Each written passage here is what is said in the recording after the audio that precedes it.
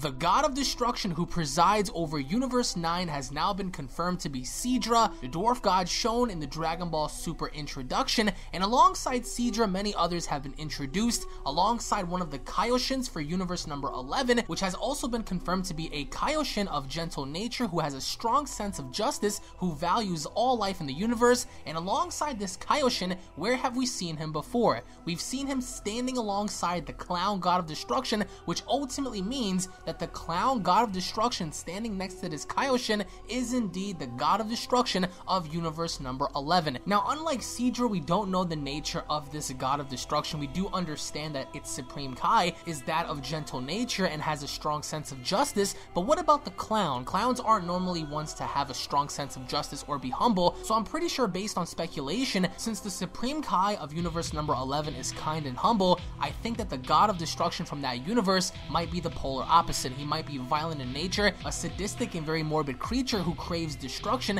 which would only be fitting for Universe number 11. Now, going based off speculation alone, since we do have confirmation of Universe 9, I'm pretty sure that Universe number 11 might be competing relatively soon just to showcase some of its fighters off. Now, again, we haven't seen any of the fighters from Universe number 11, but the man cloaked in black might be the very person that Goku has been fighting in the new Dragon Ball introduction, the alien wearing the red and black suit, that is, which would only tell me that this universe in particular is going to be one of the universes focused in this tournament and having to be one of the strongest among the 12. So I do think that this universe definitely has something to offer, as I do believe Universe 9 is going to be one of the first universes to get obliterated during the early portions of this tournament. But comment down below on your overall thoughts on this Supreme Kai. He stands for a moral sense of justice. Now, where have we seen that before? We've seen that with Zamasu, not having anything to do with this, of course, but Zamasu had a strong sense of justice, and now having to introduce this Kaioshin, he too also has a very sense of justice for himself, and he's a very kind and humble Kaioshin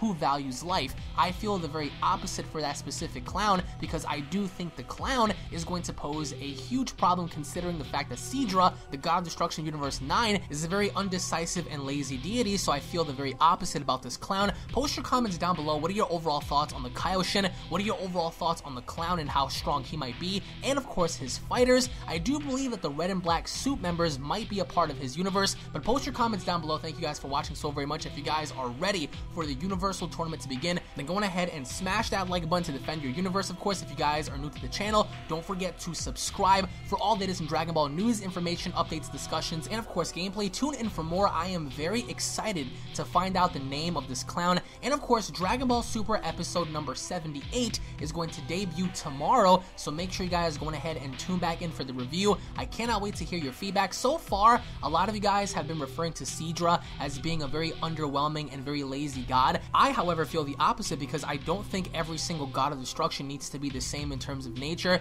You have to have those who are lazy, you have to have those who are kind, you have to have those who are undecisive, and of course you have to have the very violent ones. And I do think the clown, once we get more information on him, is going to be, if anything, one of the most dangerous god of destructions among this tournament. So let me know what you guys think down below. Tune in for more, and I'll be seeing you all in the next video. Take it easy, guys, and God bless. Peace.